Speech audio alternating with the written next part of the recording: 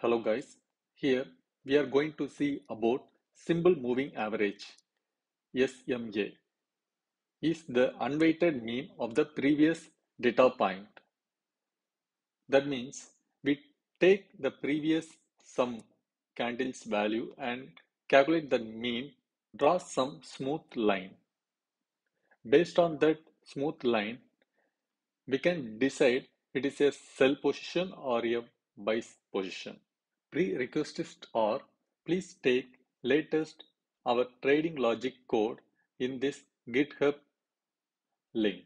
For set up the Visual Studio code, please refer this video, and for Google Colab setups, we can refer this video. Let's jump into the code. This is our trading logic GitHub code. I cloned the code in my local system. Then here we can see the main Python file export to G sheet. Previously, we implemented the trading signal based on Bollinger Band, then support and resistance, then trend. Here we are going to see how to export buy and sell signal based on moving average 20. Moving average 20 means we will take previous 20 candle values and calculate the mean, then write a smooth line. Then based on that line, we will decide the sell and buy. Here we are getting stock data with interval 1 day. These are we already seen in the previous videos. Here we implemented two more line to calculate the stocks with 1 day duration. Here we implemented one for loop. In this for loop, for each stock it will come here based on our input. Input we already seen in the previous videos. The input we are getting from Google Sheet. This is that input sheet, Google Sheet. Here we put the input file in the shared data folder. In the sheet 1, I given two stocks as input. Python can access this stock list file with the help of Google Service account. For set up Google Service account, I already posted one video in my channel.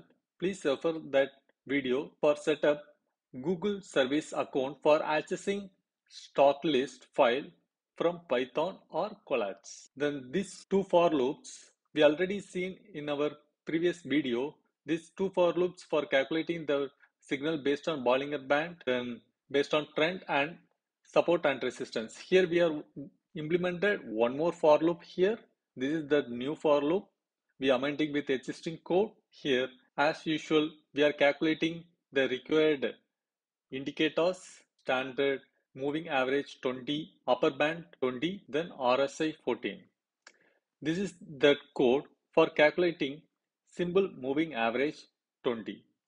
Let's see the logic for simple moving average. Here in this input, we will pause the period of durations. That means if we pause the 20, then it will take past 20 candles value, then calculate the mean. This is called simple moving average. Then also we are calculating the peak, high, low values. Here we are calculating peak, high, low values. This peak, high, low values will help to find the buy and sell signal.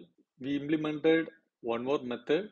This is the main method for buy and sell signal based on moving average 20. Peak, high and low values we already seen in previous video. For some clear understanding, I will show the document for peak, high and low. Here, this is our GitHub repo. Here you can see this picture. Here we can see some peak points in the graph.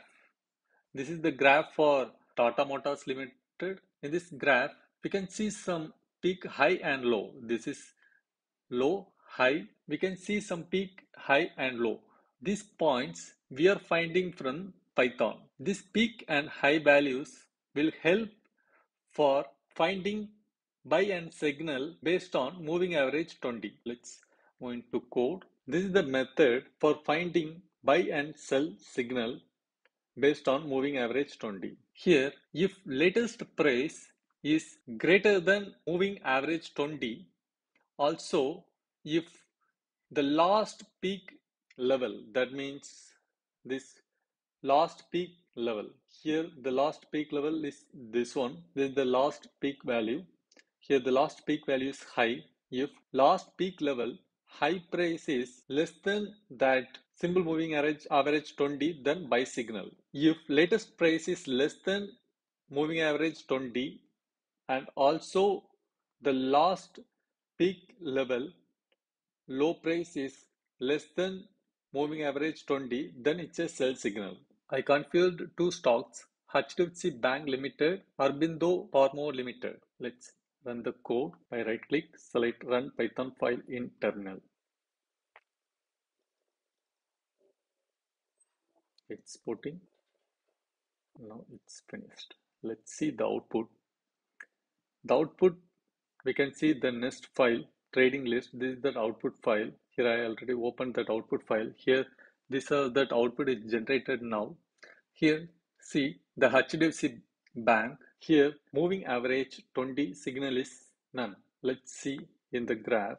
Also, I updated the logic here in this wiki page. Here, I updated the logic for standard deviations 20. Let's see in the HDFC, the current price is greater than the standard deviation 20. The center line, you can see on center line, right? This is the standard deviations 20. The current price is greater than this standard deviation 20. Okay, here the logic. The current price is greater than moving average 20. Then check last big high price is less than moving average 20 on that time. Okay, the last peak value. Yeah, this is the last peak value. The last peak level high value is here greater than this moving average. It's not satisfied this condition, so it is written none value. Let's check next stock. This is the latest peak value. Here the low price for this latest peak level is greater than the moving average 20. Also, the current price is less than the moving average 20. Here, see, the latest price is less than moving average 20. Also, the last peak low price is greater than moving average 20 on that time. So, it is a sell signal. So, this stocks is for sell signal. Thank you. See you again.